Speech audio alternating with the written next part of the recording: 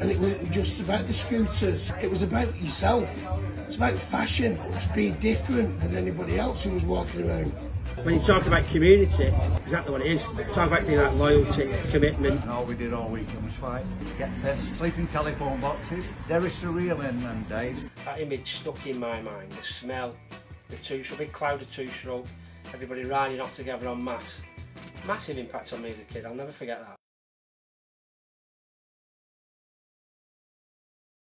First became interested in scooters probably around 12 or 13 years old. As I said, we were kind of a group of young Herberts, I suppose. Young skinheads, young mods, young punks, bit of a mixed bag, me and my mates. And then one night, one kind of summer's night, we were all kind of camping out behind Mum and Dad's house near a lake. He had loads of racket, went down to have a look at that, and it was just loads of lads on scooters all going to a rally. A couple of lads that I knew, older lads that I knew, one of them being one of the founder members of the club, a lad called Ray Cowan. He knew one of my older cousins, and I'd always seen Ray knocking about up on the terraces. And I think from that moment on I was hooked. There was never ever going to be any doubt that I would have a scooter. So this is a 1962 GS 160 Mark 1. This has been my pride and joy for many years. I swapped it for an LI 150 Series 2. So I who brought in scooters, sold furniture, this, that and the other. And it was just white when I got it. And then I had a crash on a P200, go to work, just got wiped out. Managed to salvage the engine out of it, and the insurance money I got paid for it to be done like as you see it today, really, as a Grimsby, yeah. Up and down the country, all over the place really, into Europe, France, through to Germany, we've done Holland a couple of times, around Ireland, places like that. And I've always gone on this, but more recently I bought the GTS 300, yeah, and that's going to get some hammer now, so you can have his semi-retirement. And then as growing up as a young lad, in my teens, we used to knock around in a place called the Maple Grill. A lot of lads would park up there on scooters. They used to have rucks with kind of bikers and stuff like that, bikes would turn up, there was a bit of pushing, shoving going on. And then I left school, couldn't get a job, ended up on a YTS, and before I knew it I became a young dad, so I missed out on the kind of 80s, the late 80s stuff. So all the lads who were doing rallies then, I never got to do that. We hit kind of early 90s, rave scene was massive, we were all doing the rave scene. But something missing in one sense really, you know, I was going to some pubs and clubs and stuff, I see the odd scooter knocking about, kind of always wanted to go back into that. And then I was working at a place called Delta Staley Bridge, needed transport, landed at Lambret and kind of that was it really. Got made redundant from there, and then I started with a lad called Paul Leatherbarrow. He was the co-founder of the Night Owl really. I happened to bump into Gaz because he started working at my place. When he started on Monday day, there were lads telling him, well, because he obviously came on his Lambretta. And some of the lads at work said, oh, there's an old guy here called Paul. He had the night owls, he started it. And he knows a lot about scooters, and Gaz said, oh, I've heard all that bullshit before. When he turned up, on days he actually met him, and he explained about it. And I brought him photographs in of when we used to go on the rallies. I spoke to Paul about the club. He said, you know, if you want to get it going again, I'll back you, move it back to Staley Bridge, maybe grow it again. He was aware it was gone very quiet. I couldn't really find the Night Owls as they were then, and I knew they'd place themselves at the station pub in Ashton Underline. So yeah, I spoke to him. I've been to the station a couple of times. Not really anybody turning up of any note really. Not really much of a club thing going on, I felt. So again, like I said, I spoke to Paul. He says, yeah, move it into Staley Bridge. So we did that. First night of having the club, there was myself and Mick, a lad called Carl Waterhouse turned up, and Dave Powell. There were two old Night Owls that I was glad to see really. And then from then it kind of grew, you know, it kind of grew. A couple of old heads turned up, a couple of new lads turned up, and we kind of bounced along really for a few years. We had some really good rallies together, really good turnout that year at the Isle of Wight. well supported club, well turned out club. It must have had about 40 odd members by about 99. And then we kind of went for a bit of a bad patch really. It must have been about 12, 15 years ago. Went for a bit of a bad patch where we lost some members because of his own stupidity and stubbornness really, falling out of all lads from other clubs. Got a bit of a reputation I suppose in one sense that didn't kind of suit us, didn't want those sort of labels. So some of the Idiot Brigade went, some of them stayed, and then we just get through that, and here we are again, 2020. Last year 71 registered members. Not all rally going lads, some lads like just a Sunday ride out, some lads like it just for the fact that they're part of a club. Other lads are hardcore, they do every rally they can, they'll do individual ride outs. So yeah, it's going from strength to strength. 60 odd lads registered already this year. I've no doubt we'll be into 70 again by the end of February. So I suppose the future for the club, and not only the club but scooting in general really, I feel.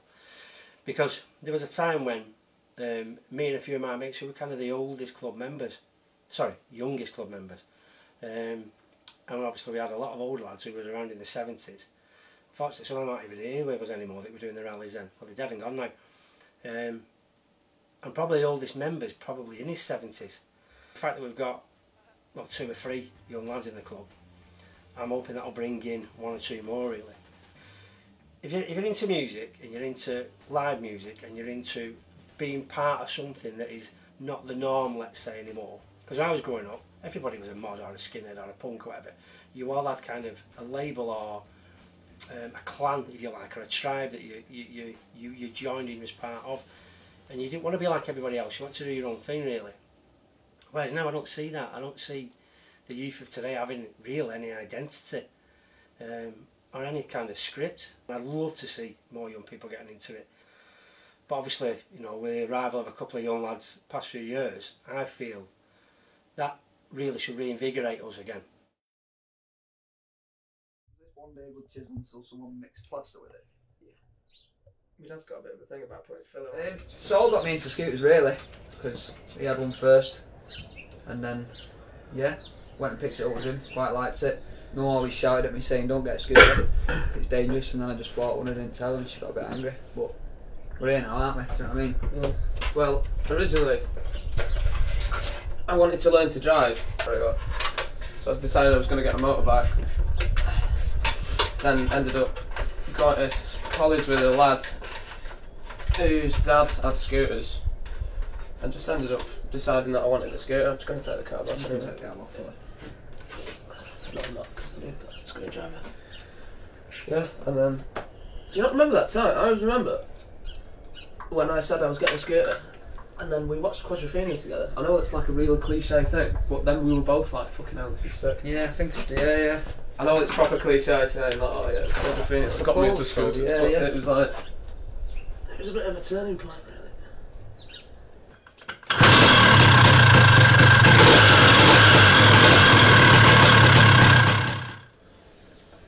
What do you love most about being part of the night? The fact that we just something to do, innit? Like, Something to do. It's like every other Tuesday when we meet up, there's always people there that you know. It's like a social side of it I like, and then I like that anyone can help you. So anyone in the club can help you, so that might be like just, I don't know, anything. Like we've got plumbers, we've got plasterers, electricians, mechanics, anything. You sort of keep it sort of in-house, do you know what I mean? You sort of, you'd ask someone at the club first before you were to,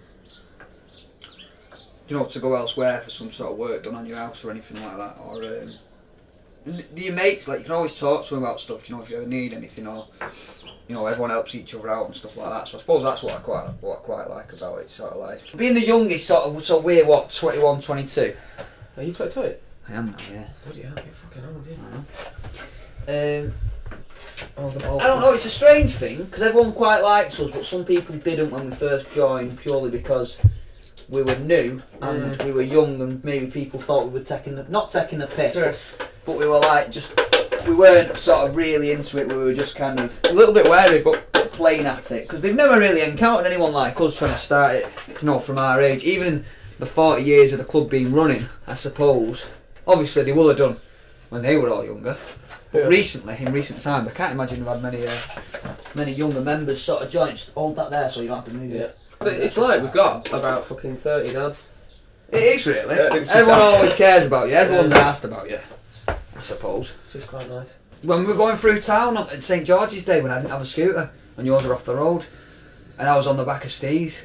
That was the best day. day. Fast scooter that we were going past Granada and I'm just holding on for dear life like fucking hell! He's just passing all these cars rapid as fuck. Must have been doing about 50 mile an hour, 60 mile an hour or something, but on a scooter with like wheels. That with no backrest. With no backrest. I'm just like oh!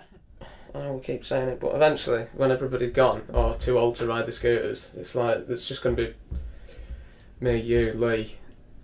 But we don't know though. We keep saying that, but there might be other people. There might be a massive influx like next year. You never there know. Might be a film. That I doubt it because what I think's going to happen is all these scooters are going to drop in price, which is going to get people into it because the scooters now you're looking at like for a Lambretta, you're looking at £5,000 for a good one. Do you know something? Because people with not much knowledge want to get on a scooter and ride it, whereas we're not too fussed. We pay pretty low prices for our scooter. I mean, you didn't. Sorry, I'm speaking for myself here. But I paid a low price for my scooter because I know how to fix it. Whereas people want top-end scooters because they don't know what they just want to get on it and ride it, and they want the sort of warranty and insurance with it. Even though it's an old scooter from like the 60s or whatever, they still want some sort of insurance where it's been fully rebuilt, fully repainted. It's not going to rust anytime soon. It's all been welded and everything. Do you know what I mean? They want to know it's going to be sort of reliable enough to sort of go down the street on and look cool. And I mean, like I say, when all these scooters come up for sale, when people are getting too old to ride them, etc., you know, sort of giving them up, and you know, I think that's when it could start again. But it's whether people are going to come into clubs, because there's a lot of people you see riding on the road that aren't actually in clubs because they don't like maybe clubs that they've been in previously, and they don't like the club mentality of like you're in, you know. You're either in or you're out. Yeah, you're either in or you're out, and I mean, our club isn't like that at all. You know, it's quite accepting. So the club's going to be different from like 1978 as what it is now. And I mean, like you know, you'll speak to Gaz Mack, and he'll tell you that it's a different club. It sort of died off in the late 90s because everyone was raving and stuff like that, and it sort of changed at that point. Well, it didn't die off. No, it changed though. I don't think it ever died off. No, he said that at one point they had like 3 members, and then in the early 90s it changed again into a different club, and I think it's going to start changing again. For me personally, that's what I believe. So now, the way it runs at this moment in time is we have elected committee members. So I'm still registered number 1, and I think that just comes with years in really. 20 odd years of running it, you just earn it, I suppose. But having the committee takes away a lot of mind really from me, a lot of pressure. So decision making now is done as a vote. It's done either through the committee, which is elected members, or through the entire club. Just signed up to be on the committee. Well, no, it went to a vote, didn't it? I think the committee's a fairly new thing anyway, because they didn't really have it before. So, but it's good. It's good for sorting out socials and what to do with the club funds, where to go, what to do. So I thought it'd be good to put my name forward. Because last time they did the vote, I was kind of toying with the idea of putting my name forward anyway. Could go on the committee. But I'd only been in the club a year.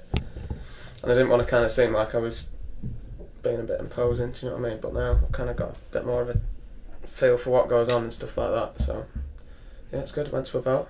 I absolutely smashed it. But the future, the future of the club. It's right now. It's in our hands. We'll always ride scooters. Let's ride something with 2 wheels anyway. In fact, I can just go on 2 wheels, ride with my mates. That's it. That'll do me. It is like a close family at times. Tonight when I walked in there, Ian, I haven't seen him for about 4 years. I've walked in, it's like I've never left his side. And that's how it should be. Because they are friends you like. If it's having a laugh and doing something fun, isn't it? Yeah. That's what it's all about. It's like actually an extension of yourself. It's like, yeah, it's kind of like part of us there. In the army, you have lots of comradeship there and brotherhood. That's what I've found again. And it's one of the best things that's happened to me in years. I mean, there's lads in this club. I mean, like Dutty, for instance. Oh, Ian, I mean, oh my God. I mean, he's been around forever. In and out over the years. I think that's an issue about the night owls, you know. They're not that stringent. You kind of come and go, don't you know, like the life experiences. But you've always been one. When you come back, it's like you've never been anywhere else. I was only going to be a night out and that was it.